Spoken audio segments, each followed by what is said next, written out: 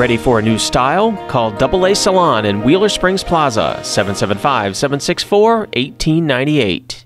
For a lot of migraine sufferers or patients who have migraines in general, screen time plays a very important role, being a common trigger among many other triggers that these patients are aware of.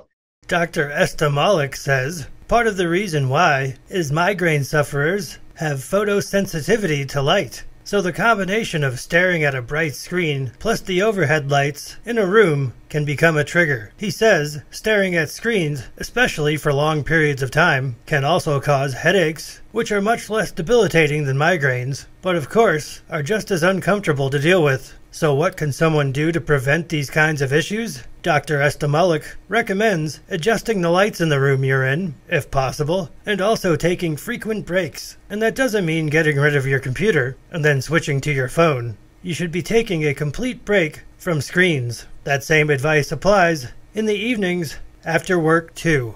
I think really if we can moderate the amount as well and really minimize screen time, phone time, especially in the 1 to 2 hours before someone goes to sleep, I think that will make a tremendous difference.